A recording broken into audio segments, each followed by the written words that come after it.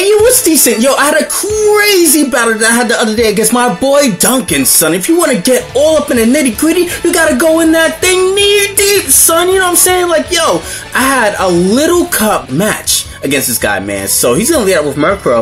And if you guys notice the transition from Generation 5 to Generation 6, a lot of things have changed. For instance, in Generation 5, Murkrow wasn't allowed. So on his team, I noticed that he has a Bunnelby. So I don't want to go for the Volt Switch and or the Thunderbolt to take out the Murkrow, knowing full well that he could get a +1 in terms of moves if he happens to switch out the Bunnelby on my Thunderbolt, because I do happen to be a Scarf Chinchomp. So now I'm just going to switch into my Dwebble to try to get up entry hazards in here. He's going to switch out his Bunnelby. A Bunnelby hits me with the Earthquake, and I'm just going to recover with the Berry Juice, which is also another item that was banned in 5th Gen and unbanned in 6th Gen. So now what that actually does, it recovers 20 hit points as opposed to the common orange berries that you would use in 5th Gen that will only recover 10 HP in general. So now I'm going to switch into my Mischievous just to see if he was like locked or anything like that. So now I'm going to switch out and go and use Will-O-Wisp, which hits the Murkrow, which is great.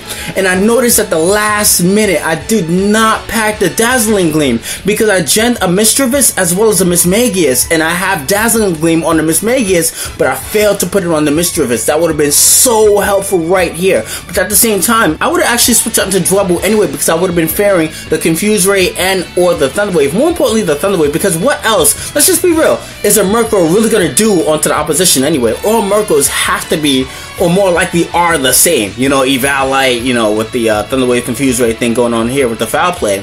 So now he's just going to hit me with the Confuse Ray, and now he goes to the Root, so I go for the Bug Bite. I'm like, yo, he's pure Dark right now. I can hit him for super effective damage, and unfortunately for me, I smack myself with Confusion. So I'm not going to be able to inflict any damage onto the Murkrow. He's going to have to switch if he doesn't want to get hit with the Rock Blast, but I'm predicting to switch out into anything. So I, instead of going for the Rock Blast, decide to go and lay up another layer of Spikes. Spikes happens to deal a lot of damage in Little Cup. Like, Stealth Rock is almost insignificant. When something switches in, you'll see it take like 1 or 2 hit points, but like Spikes, when you accumulate that, that's nuts. So now he's gonna make a bold decision, go for the Swords Dance, torching another thing that is unbanned, I think, from 5th generation on to 6th, because it's like Speed Boost +2. You go for the Quick Attack priority, as well as speed is top notch in Little Cup. It is almost everything, and coupled alongside with the occasional Timbor. Speaking of Timbor, my god, I'm looking at my party, I'm like, yo, I don't have Dazzling Gleam. This thing I'm pretty sure does have the knockoff, because, you know, Conch Elders and OU carry the knockoff, and knockoff is pretty huge in 6th Gen.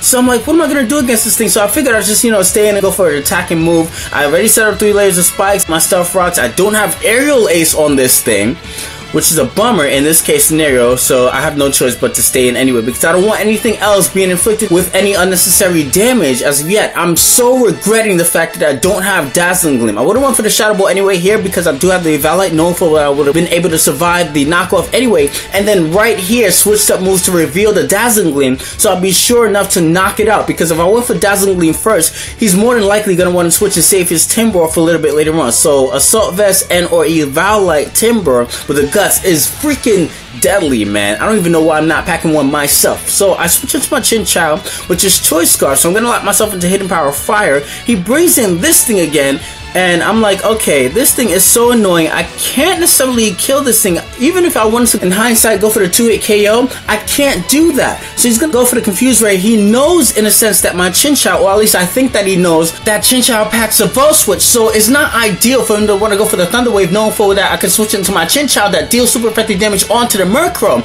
But he decides to go out and use Thunder Wave anyway. So now my Houndour is Power Fused. But beside all that, despite all of that, he's gonna break out of Confusion and hit an 85% accurate move to knock out the Murkrow. Houndour, that was extremely legendary, but let's not celebrate yet, because as they do in the Dragon Ball Z show, out of a new season, man, when you destroy a threat, a new threat emerges in 1 episode later on, and this Fletchling is that new threat. So now I'm just going to switch into my Chinchou, because I know that he's going to absorb both maybe Acrobatics and Brave Bird and or the Flame Charge pretty handily, but at the same time, I'm like, okay, I can't lock myself into an electric type attack, because he still has the Bunnelby waiting the wings. You don't know how bad I wanted to vault switch right here, but I can't do that. So unfortunately for me, the hydro pump missed, and I'm gonna have to go for another acrobatics of my own to get around this thing that's inflicted a whole bunch of acrobatics on me. So it's like, Kashif, how you gonna get around this thing? This thing is +2 looking at you for critical hits like a sniper scope. But I just remembered that I have the Magnemite, and my Magnemite is Choice Scarf. I'm gonna lock myself into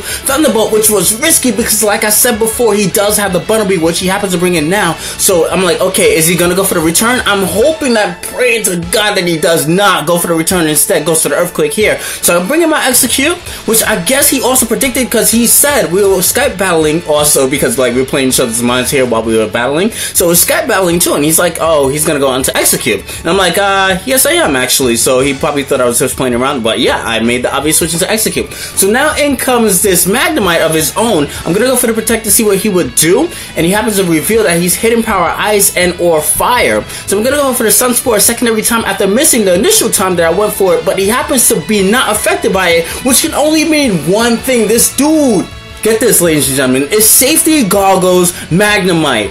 What you know about that? I'm gonna go for Hydro Pump. That is not gonna be enough to take out the Magnemite. One more though would be more than enough to take it out. But he goes for the Vault Switch, which activates my Vault Absorb ability, so it allows me to replenish my HP. He's gonna switch up his moves after me missing another Hydro Pump and go for the Flash Cannon. I'm just gonna switch right out into a Magnemite of my own, because as long as he's going for the Vault Switch and or the Flash Cannon, it's not gonna inflict any damage onto my own Magnemite. But he happens to switch up that move right then and there and go for the Hidden Power of Fire, which inflicts a lot of damage on me, leaving me with 3 hit points left. I retaliate back with a Hidden Power Fire of my own to knock it out, and then in comes his Butterbean. So now it was decision time, because my Chinchou does have a significant amount of HP left over thanks to him going for the Vault Switch and replenishing my HP. So now it's at a point where, does he go for the Quick Attack and or does he go for the Earthquake? But since my Magnemite happens to be Timid Scarf, which at one point, that one speed point made a hell of a difference, that means that I'm just going to be able to outspeed and go for the Hidden Power of Fire after he takes the spikes as well as the Stealth Rock damage, and that's going to be a good game right then and there. 2-0, definitely a great game.